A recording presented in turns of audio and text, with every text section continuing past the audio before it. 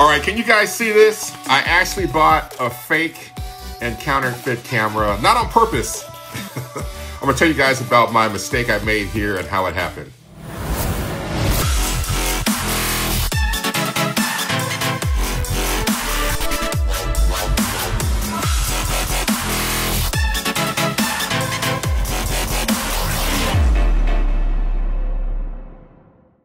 What's up, everybody? Andre Reese.biz. Not only do I do taxes, I do a whole bunch of other stuff. All right, guys.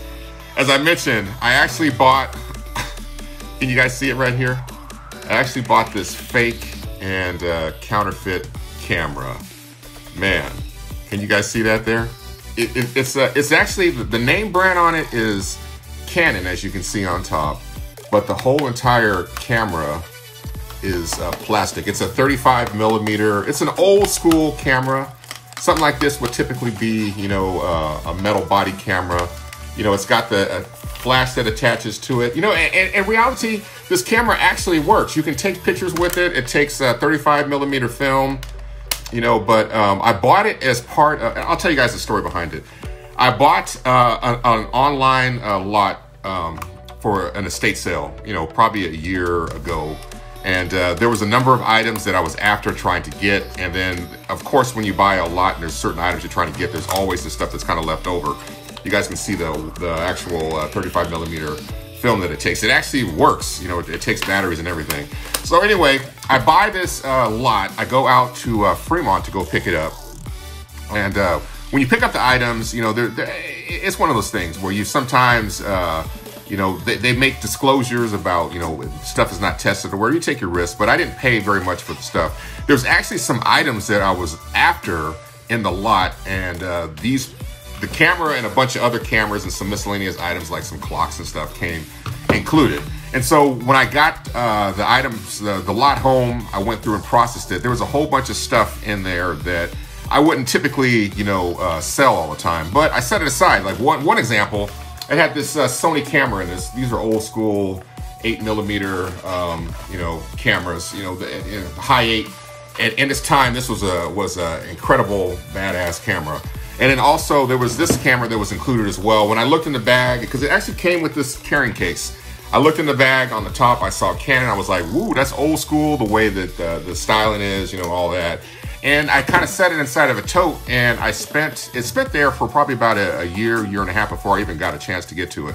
So I finally got to the tote, I started going through the items, listing them on eBay, and I found the camera, and I pulled it out, and I was like, oh man, this is an incredible camera, but something just didn't feel right about it. So I looked up the camera. It's actually it's a Canon Q8200.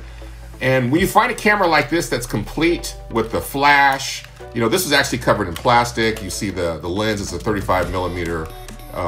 It's got the lens here that's, you know, it's supposed to be SLR, but it doesn't come off, you know, and it's adjustable, and it's got, so it goes it's a 50 millimeter lens is what it is. It had, you know, the automatic adjustments here. It just didn't feel right. When I looked it up online for this camera, the comps that were coming back on eBay were about 25 and 30 bucks. And I was like, man, that doesn't make any sense. So I actually went and Googled, and I found a guy on YouTube that actually bought one of these cameras at a thrift store. He paid like $5 for it.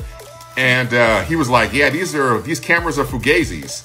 You know, they were sold, you know, a bunch of years ago, maybe 20, 30 plus years ago, probably like 30, 40 years ago. And, you know, they were designed to kind of weight like a camera. But I mean, it's obvious that they're fake. So I'm trying to figure and rack my brain, why would somebody actually buy a camera like this? You know, like I said, the flash works, it takes batteries, it's got an adjustment on it for, you know, wide angle telephoto. You guys can kind of see that there. And then also it's got the 50 millimeter lens, but it's not adjustable. It doesn't come off the camera. It's got a viewfinder up here on top, you know. So why would somebody buy a camera like this is what I kind of tried to rack my brain and figure out. So like I said, I didn't pay much for it. I probably, if you take the price I paid for the entire lot and divide the number of items I got, I probably paid less than $1 for this, you know. But so it's really no money that's even lost at all. But in the end, you know, why would somebody buy something like this? And I think maybe back when these cameras were really popular, just like consumerism as it is today, it's always important to try to have, you know, the biggest, baddest, and best thing that you can. So if you have a camera that's something like this, and from the distance it looks like a real solid, legitimate camera, you're definitely going to have a certain amount of, you know, status in your community for sure if you guys are kind of walking around there with this. But you want to make sure that you don't let anybody actually use the camera, because if they do, in the end, they're going to realize, wow, this thing is a Fugazi. And I'll show you guys real quick. You know, it's starting to fall apart now, but I'll show you inside the camera. And this is what I kind of saw on the YouTube video. I'll just do a quick tear apart, because I'm just going to throw it in the trash, you know. And so you can kind of see here on top, you know, I'll break that open. There's actually inside of there, this is really heavy. There's a weight that's in there, you know, and so it's probably lead, you know, most likely. This thing probably weighs about 3 or 4 pounds. So you get some artificial weight there. This is where the flash is. Like I said, it actually works. You put some batteries in it. And then, you know, in general, camera technology is really not that complex. So you can really have almost a box and some film. And as long as you can make a shutter, you can, you know, take a photograph. We probably did that as if you were a young kid. But it's got the 35mm drive inside, you know. But if you take the bottom of the camera and you pull it apart, close my eyes here so I don't hurt myself, get anything in my eye. You kind of see on the bottom here of the camera, I'll close my eyes again so I don't get any shrapnel or anything from breaking it out. You guys see that there? That is, you can kind of hear it making noise right now. That is another weight here that is inside the camera, you know, and so it's kind of secured in there. I can't get it out, but you can kind of see that there's some basic junk that's on the inside of there. Now, I know that, you know, after 30, you know, probably plus years, 40 years, they're making a lot better counterfeit items now. But in the end, you know, somebody bought this camera either because they wanted to perpetrate or they thought they were buying a real camera, who knows. But somehow the guy at this estate sale, and like I said, he had a whole bunch of other cameras that were all legitimate that I bought. You know, they were part of the lot, like this Sony Handycam. I think I'm gonna actually keep this thing as kind of a relic of the past. There was one point where I did work in consumer electronics, Good Guys and Circuit City and McDuff Electronics and all them kind of guys. I sold stuff like this, you know, so it definitely brings back a little bit of nostalgia, you know, and it actually works. But in the end, you know, the camera is a fake.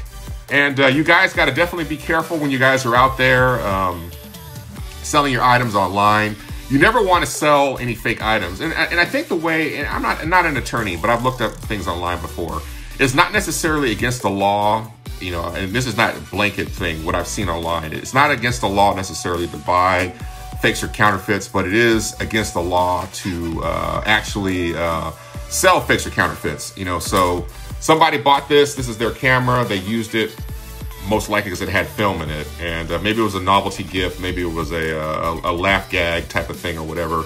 But I would never sell anything like this online. I'm gonna take and dispose of this item. I figured I would do a video real quick and, you know, kind of show you guys what I've got here. You know, I kind of tore it apart, you know, let you guys see what's going on. I'm not gonna sell it. I wouldn't recommend anybody out there sell anything that is counterfeit. So kind of in closing, guys, when you guys are out there, you know, buying items, be extra careful. And there was a point where I did sell a lot of DVDs. I would run across, you know, DVDs that were counterfeit. I would take those things and throw them in the trash. So if you guys run across anything ever that you guys find that's counterfeit, don't risk your account, don't risk your yourself by trying to sell something that could be considered a counterfeit. Throw that stuff in the trash. Try to use as much diligence as you can in the field when you're actually trying to buy stuff. But sometimes you can't. You may have bought stuff online, you try to get it home, you find out you got duped, you know, whatever it is. Just chalk it up as a loss. Maybe make a YouTube video about it and let other people know what's going on. And then throw that stuff in the trash, you know. So that's it, guys. You know, that's my, I think this is probably the most blaring example of a counterfeit item that I've ever bought in my life, you know. And it's a camera. You know, I don't even want to even keep it at all. It's really like almost like a plastic toy. It's gonna go in the trash, but I want to at least show you guys here what we're kind of looking at when it comes to Fugazis, as they say. You know, take care, guys. Be safe, and I hope you guys are enjoying the holidays out there. Peace. Hey guys, thanks for sticking with me all the way to the end of this video. Visit me directly at andrereese.biz. 4 things to do: like, follow, subscribe, hit that bell. Stay safe, guys. Lift the glass to freedom. Stay woke and don't get TikTok. Take care. I will see you guys in the next video.